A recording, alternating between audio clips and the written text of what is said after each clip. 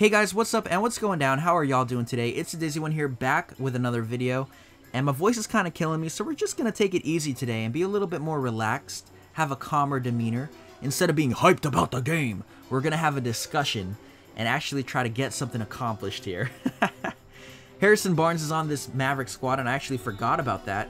I thought we started this season after his trade to the Kings, but apparently not. With that being said, do let me know in the comment section below what you think. I want to know your opinion. If you don't have the time, just let me know with a quick answer. But if you can't explain it, do give your opinions and your thoughts below. The question for today is this: which team do you think is the better team? The 72-10 Chicago Bulls with Michael Jordan, Scottie Pippen and company, or the 73-9 Warriors?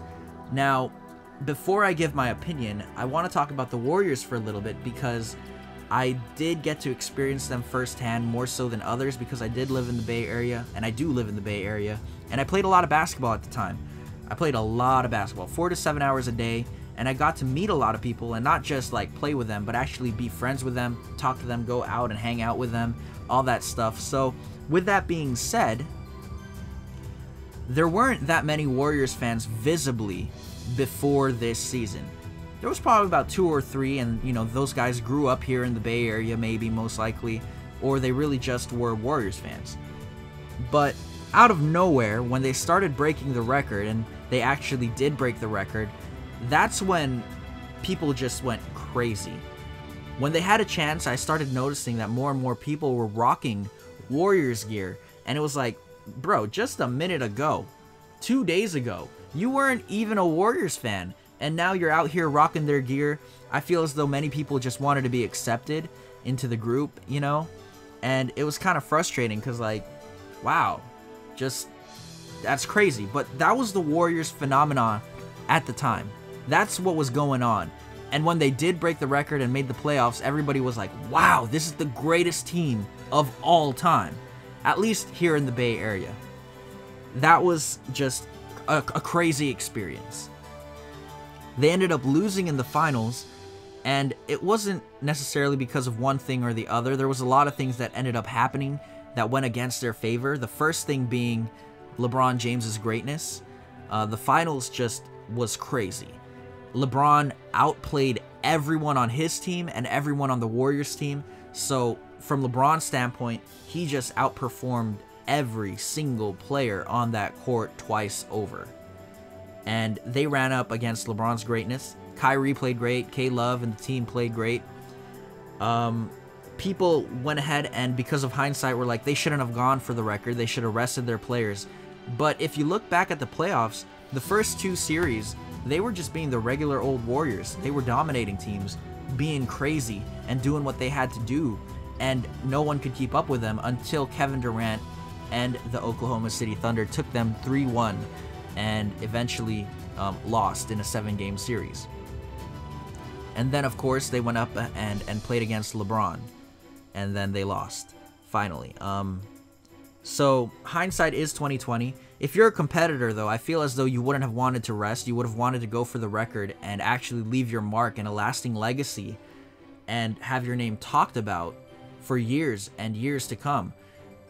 That is something we never thought was going to be broken, because the 72-10 Chicago Bulls, it was like, wow, when they accomplished it, that was a record that was going to last. And all of a sudden, out of nowhere, the Warriors just demolished that record. Yes, by 1 game, but by how they demolished it was crazy, because they introduced a new style of play, small ball, which was revolutionary in how it was executed. It was executed to excellence. The death lineup was something that worked because of a few things. Mainly Draymond Green's ability to switch onto centers and actually guard them and get rebounds for himself and box out for his teammates to get rebounds. The team defense, the switching that was allowed because of the size of Klay Thompson, Andre Iguodala, and Harrison Barnes, being able to guard 1 through 4 and have Curry mainly play on the weakest defender most of the time.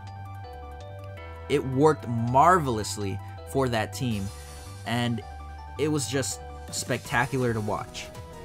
Now, with that being said, I personally believe that they would not have beaten the Chicago Bulls. Michael Jordan is the main reason they wouldn't have beaten the Chicago Bulls, but if you want to go a little further, their defense, I think, would have been more pressuring than the Golden State Warriors defense. Honestly, in my opinion, I feel as though the Chicago Bulls would have beaten the Warriors because Michael Jordan and Scottie Pippen would have taken their turn on Curry, always having a fresh defender on him. And even when they were on the bench, I believe they had Ron Harper coming off that bench, and he was a great defender as well, like a 6'4", 6'5" point guard that was just a lockdown defender. So there was always going to be a crazy defender on Stephen Curry. Also, they had a sixth man of the year on their team, Toni Kukoc. And I do want to get into this story before anything else because Toni Kukoc, before he was on the Bulls general manager spoke very highly of him in public, in practice, whenever he could. And Michael Jordan and Scottie Pippen got offended because of how openly he was singing the praises of this Toni Kukoc guy, who wasn't even on the team. They felt disrespected because, I mean, like, he was talking about someone else instead of the team. And when it came time for those three guys to face off in the Olympics, Michael and Scottie took it upon themselves personally to demolish and destroy the confidence of Toni Kukoc in that game. Toni Kukoc had no idea what was going on, but in the head of Michael and Scottie, it was dead set that they were going to make his life a living hell on the basketball court, and they were going to harass him and make his life miserable. Toni Kukoc is a lot stronger and a lot bigger than Stephen Curry, and he couldn't handle that pressure. Yes, Curry is quicker. Yes, Curry can pull up from distance, but I feel as though the pressure of Jordan and Scottie alone, not to mention Ron Harper and that team defense, would have been enough to actually defeat the Warriors. You got to keep in mind that this was a younger Warriors team, and they weren't as experienced and as savvy as they are now. They were able to get by because of their knowledge and their experience, and their greatness, of course, when they did add Kevin Durant at the next year. But before then, they were still learning. They were just figuring out how good they could be. And that's the reason why I think that the Bulls would still have beaten the Warriors, even though they did get one more win at the end of the year. Honestly, though, you can't really compare the two generations, two different eras, but even if you want to go a little further than that, I feel as though Michael Jordan's ISO play would have been enough to neutralize the team defense of the Warriors. And if they did double and help, he would have just passed to the open man. He wasn't as opposed to getting assists as many people think. He averaged like 4 or 5 or 6 or something like that for his career. So he was always a willing passer, but he was more so a willing scorer, and he was willing to cut you down and tear you apart in front of your face and do it himself rather than have someone else do it, and then he'll let you know about it. So let me know in the comment section below which team you think is the better team. Personally, I am on the side of the Chicago Bulls team. Not necessarily because the Warriors lost the championship or anything like that, but just because of the matchup and how things would have stacked up. So yeah, let me know in the comment section below. I ended up fouling out of this game. Harrison Barnes tried to get his revenge, and he actually balled out, but in the end, it wasn't enough. I didn't want to simulate ahead because the game was so close and there was still a lot of time, so I wanted to see if we can pull away for a little bit and actually make a little bit of a sizable lead, because at this point, it was like, you know what, maybe they might actually make a play.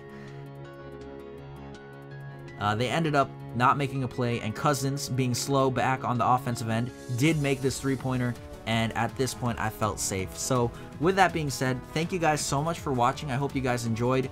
We ended up beating Harrison Barnes and his Mavericks. Thank you guys again. Have a good one. See you next episode.